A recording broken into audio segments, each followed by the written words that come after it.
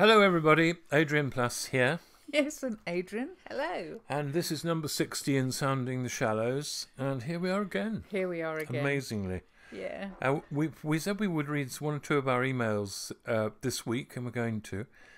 One was from somebody who said, I was reading some notes from Philip Yancey yesterday, and he quoted G.K. Chesterton, which is always fine for me. Fine for you, yes. This is the quote, Christianity got over the difficulty of combining furious opposites by keeping them both and keeping them both furious.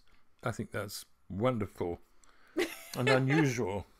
Yeah, it's going to take some thinking about, actually. Yeah. Really. Yeah, well, I'll read the the last bit difficulty again. of combining furious opposites. They combine furious opposites by keeping them both and keeping them both furious. That's really worth taking to pieces, which we're not going to. No, but it's certainly not bland. No, I know, it is really worth looking at. Yeah, actually, it was the same person who at some other time sent something which I think tunes in so much to what we were saying last week about truth and reality needing to be the same thing, and at the moment reality being very important.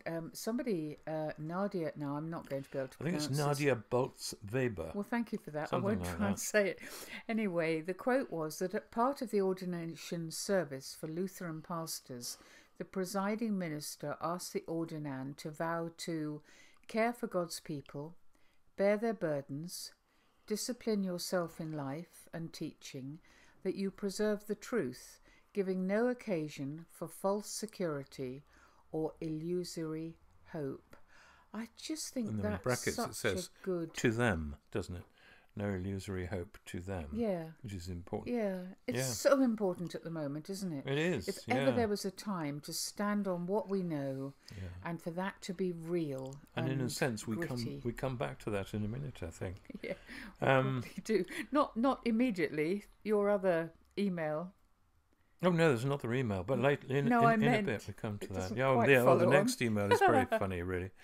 It was somebody saying your reference to the plaque.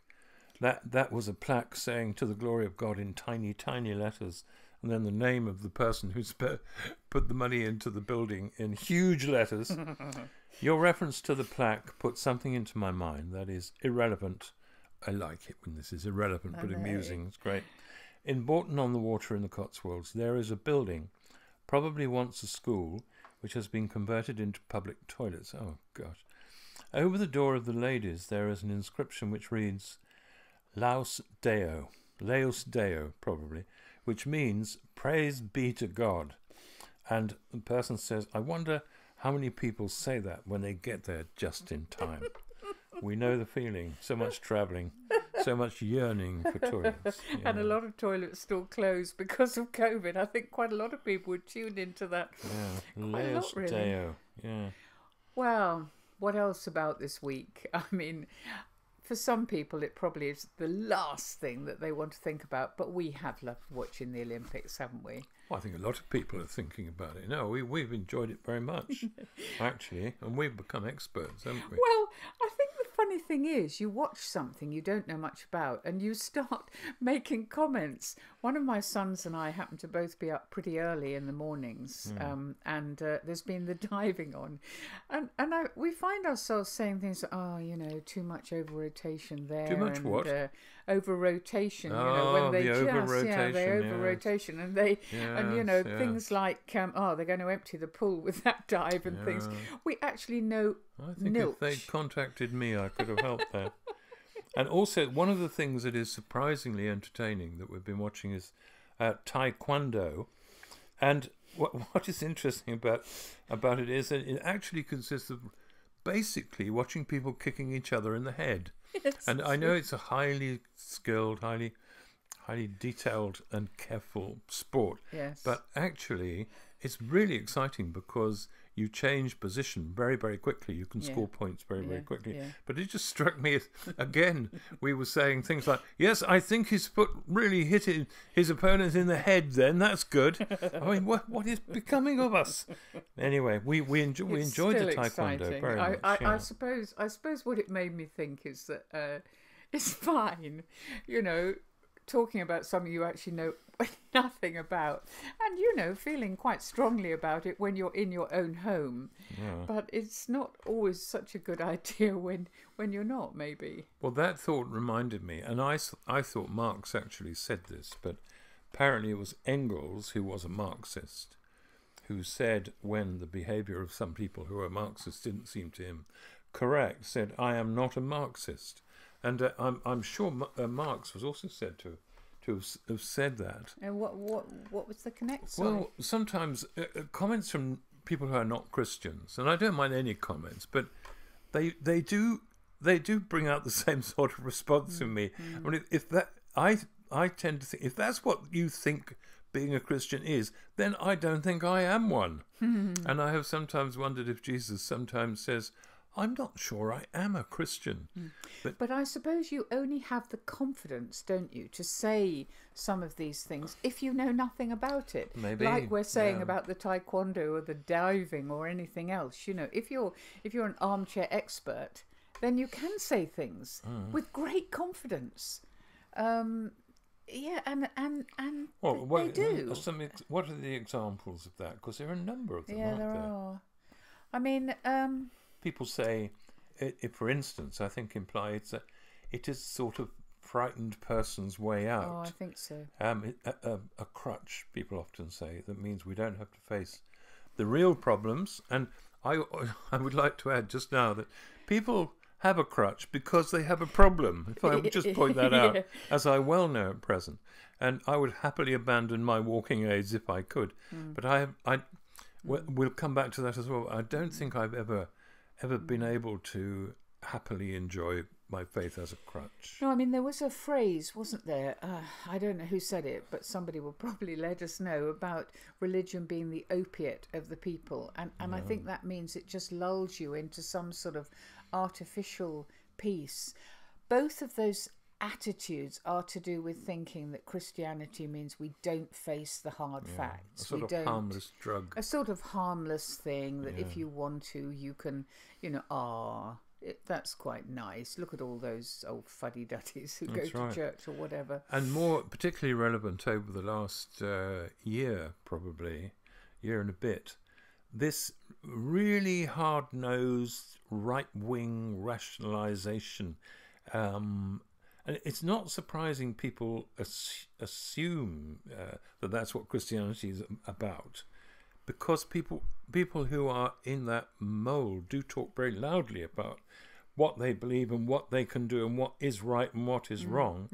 And you do hear about some extraordinary excesses in church groups, not just in the obvious place, I might add, but all over the world, which can be an excuse for the quite bizarre and sometimes even cruel behaviour to others. I mean, that applies to all faiths, doesn't it? There does seem to be an opportunity, if you're that way minded, to go down that route. The one I find perhaps the nearest to people we know who are not Christian, it's a kind of idea that, are we really still going along with this?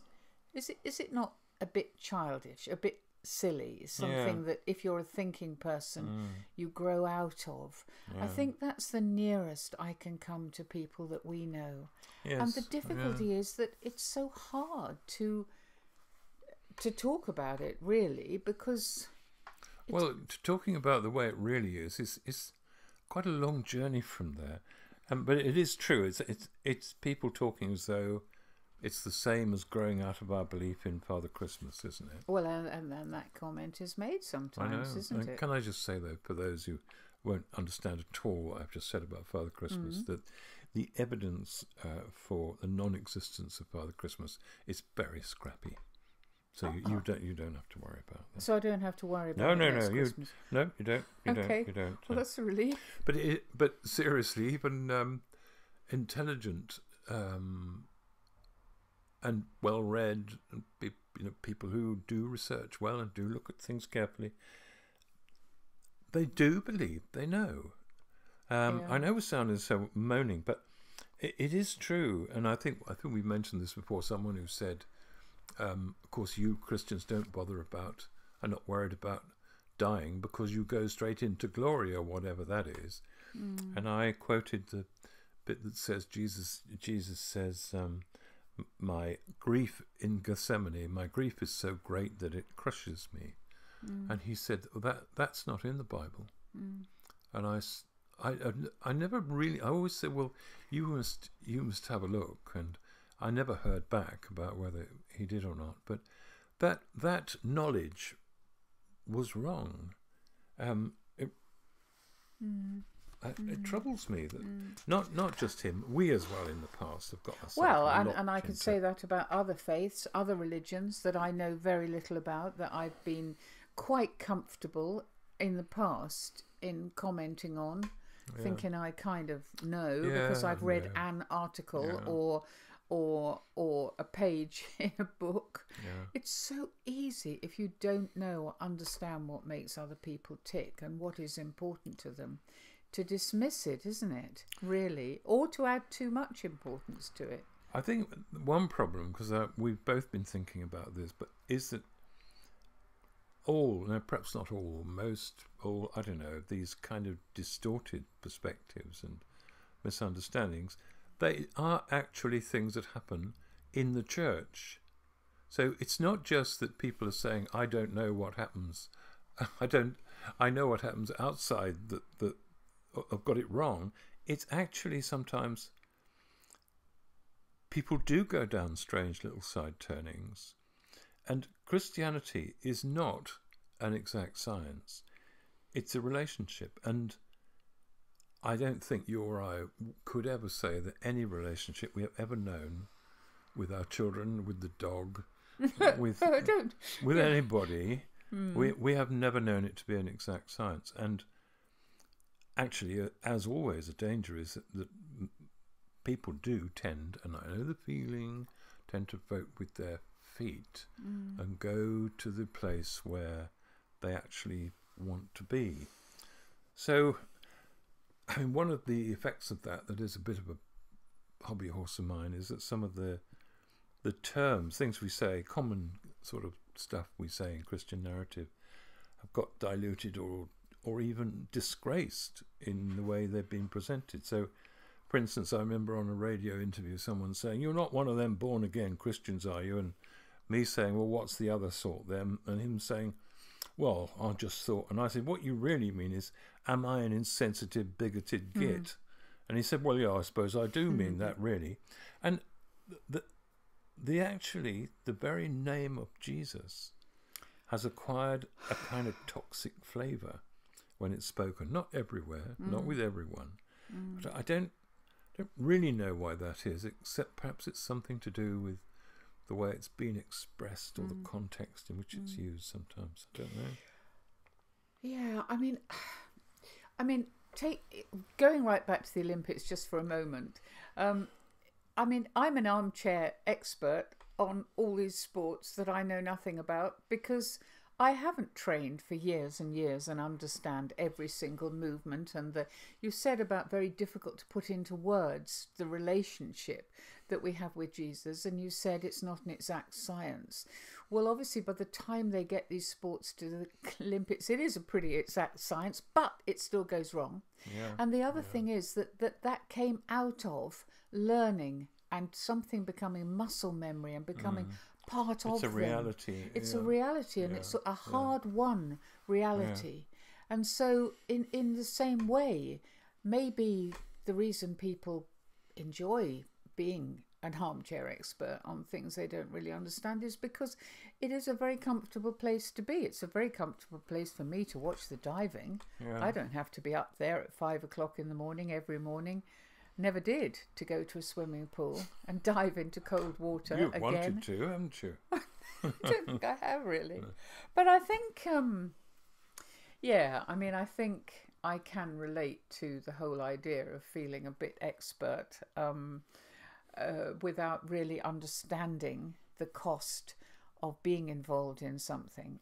When I first became a Christian, and some people will know I became a Christian after meeting you, and it was a very big thing in my life, and it was huge in yours. And we ended up at a place called Burswood, didn't we? Which is a Christian home of healing, which would be started by somebody called Dorothy Kerrin, who had some quite remarkable things happen in her life and tremendous healing. And it was a home of healing, wasn't it? And it was so different from the sort of lively, evangelical, bright sort of church that you'd introduced me to, which had all the answers.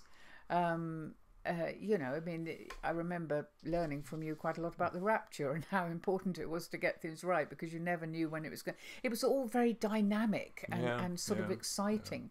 And when we went to Burswood, if you remember, they said the one rule that we have is that we don't talk about religion. And do you remember, you and I thought, what rubbish. Of course we'll talk about it. We want to talk about it. It's what we do. It was quite a good fundamental lesson, though, wasn't it, really? It was a huge lesson.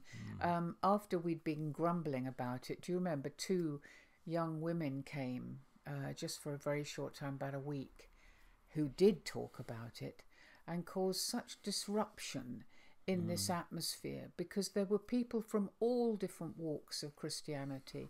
There were nuns, there were very high church believers, there were meditative people, there were some quite disturbed people, there was us.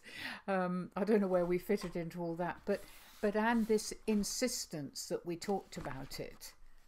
And they were young, and they were emphatic, and they were clear-cut and sure.